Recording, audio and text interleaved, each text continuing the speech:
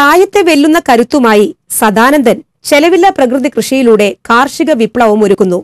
മാളയ്ക്കടുത്ത് കുണ്ടായിയിലാണ് ചാട്ടുപ്പറമ്പിൽ സദാനന്ദൻ യുവതലമുറയ്ക്കുള്ള സന്ദേശമായി കാർഷിക മേഖലയിൽ വേറിട്ട സാന്നിധ്യമാകുന്നത്.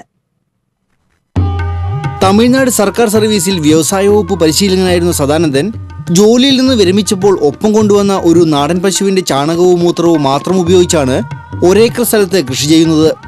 കഴിഞ്ഞ 15 വർഷമായി മുഴുവൻ സമയ കർഷകനാണ് 80-കാരനായ സദാനന്ദൻ.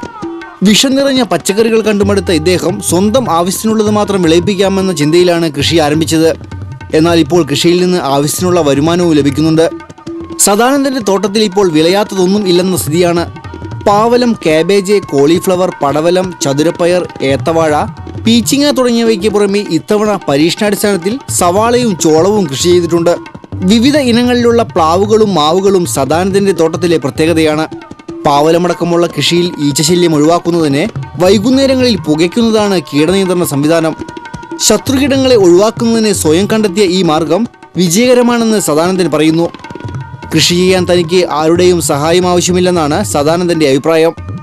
വയസ്സ് 80 വെറുതെയിരിക്കാൻ മനസ്സും ശരീരവും അനുവദിക്കാത്തതിനാൽ യാതൊരു ജീവിതശൈലി രോഗത്തിനും സദാനന്ദൻ ഇതുവരെയും പിടികൊടുത്തിട്ടില്ല. ഒരു നാടൻ പശുവിനെ മാത്രം ഉപയോഗിച്ച് സുഭാഷ് പലേക്കറുടെ ചെലവില്ലാ പ്രകൃതി കൃഷിയിലൂടെ സദാനന്ദൻ രൂപപ്പെടുത്തിയത് ഈ 80-ാം വയസ്സിലും മരുന്നുകളില്ലാത്ത ജീവിത ശൈലിയെയാണ്. PCV, മാള.